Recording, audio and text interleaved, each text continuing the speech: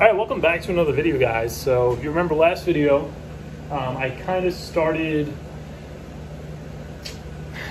I guess I could call it a mini series, a little project, kind of making the Camaro more streetable. We worked on the muffler last time, and I said this video we're going to be working on the shift light, but instead I'm going to do something that honestly I can't wait for. I'm so excited to get it done, and that's going to be putting the stock seat belts back in. So I got these off of eBay for cheap. They were like under $100, full set, front and rear. I don't need the back, so I'm probably gonna end up selling them if I don't use them in the Trans Am or something. But they're this graphite, blackish gray color. They should match pretty well. And they mount in the exact same spot as the third gen belts. So right in the little groove, kind of recessed pocket on the roof there. Then they come down, and I think this mounts where the retractor on the stock belts went down there or something. I gotta kind of look up some pictures to see exactly where they go. But I already have the bolts in there. I left the 13 millimeters up there, so in case I ever wanted to put them back, and I really wasn't expecting it, but I have them in there.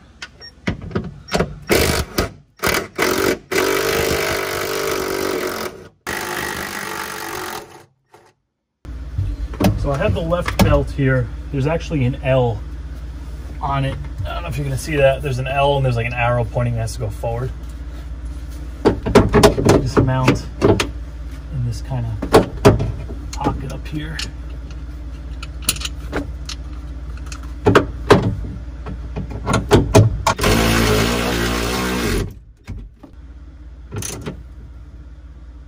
And you know, looking at this, I didn't even realize it, but that headliner has to go.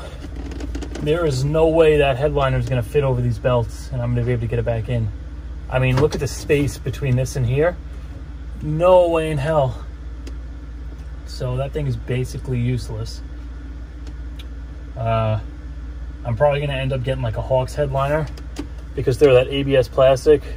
Now for the bottom one here, we have to take this bracket off. There's our bolt. And now we're just gonna slip this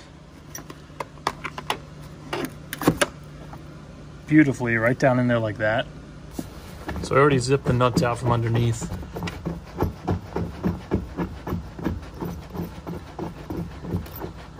And I think what I'm gonna do,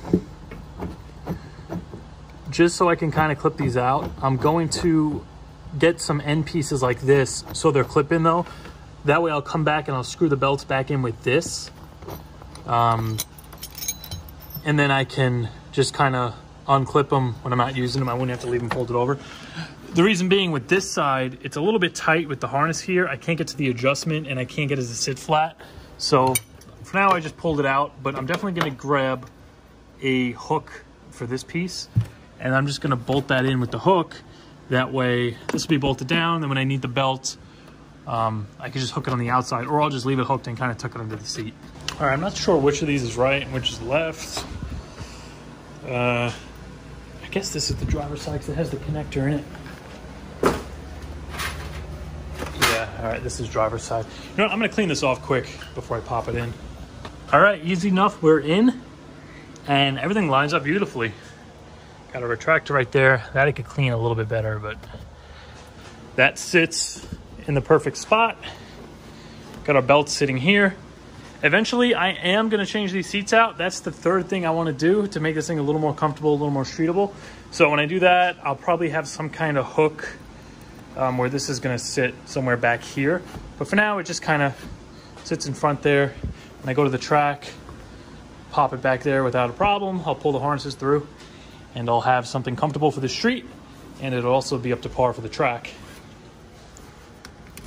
But that works as it should.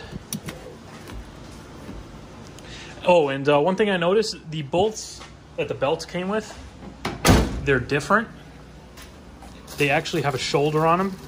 So I think I might actually be able to get that side one, the side harness in through this. Maybe if I ream the hole out a little bit and have it sit over this shoulder so it's kind of like loose. I think that'll give it enough space where I won't have to change the hooked end.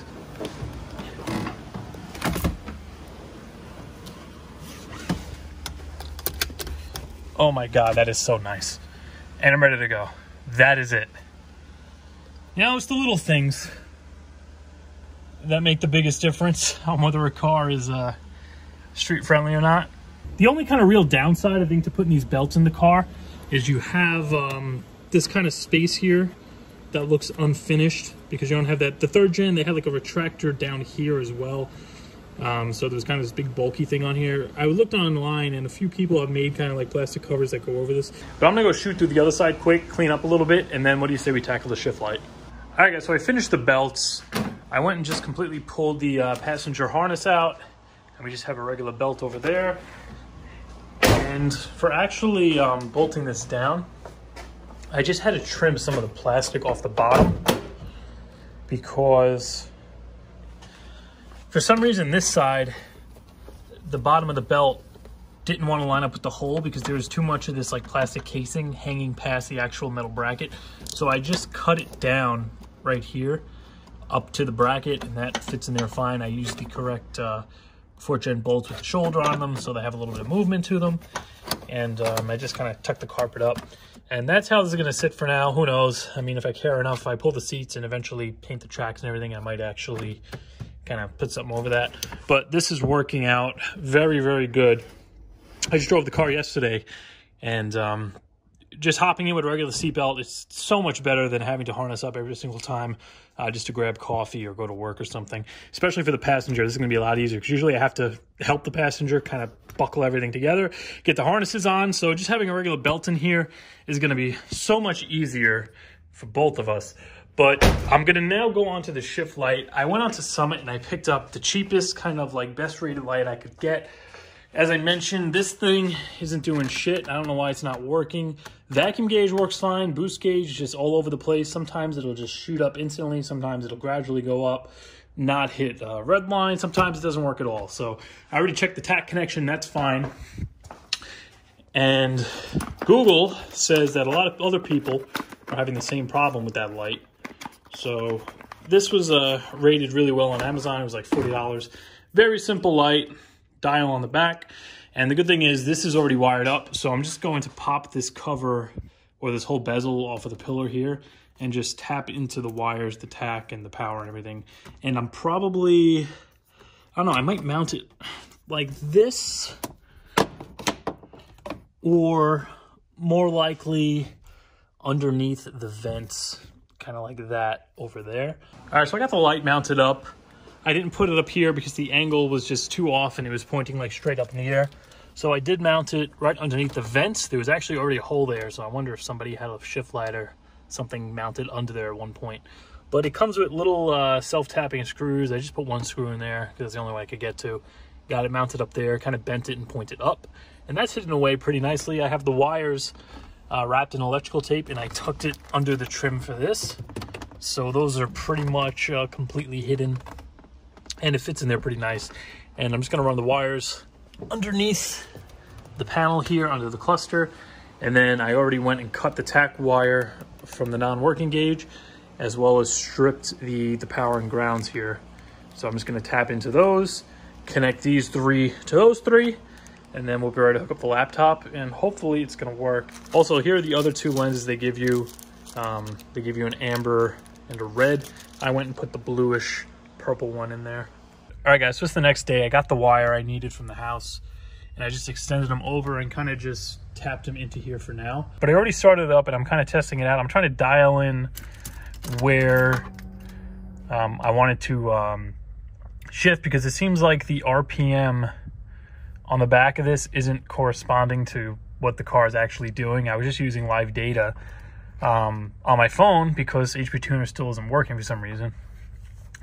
And with this set pretty far down, it doesn't come on till maybe around like 3,500 RPM. So I should be able to still dial it in, just what's on the back doesn't seem to be correlating, you know, perfectly to what the engine's actually doing.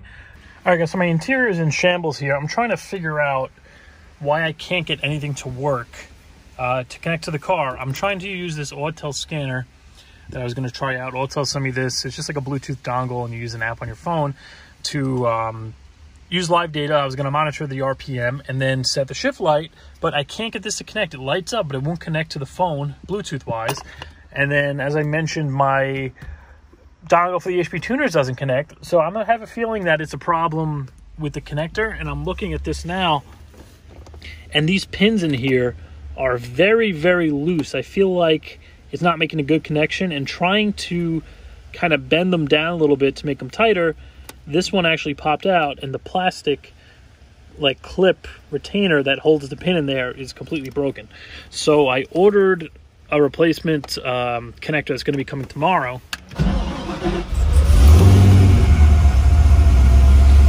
I have it set really, really low now, but when I give it some revs,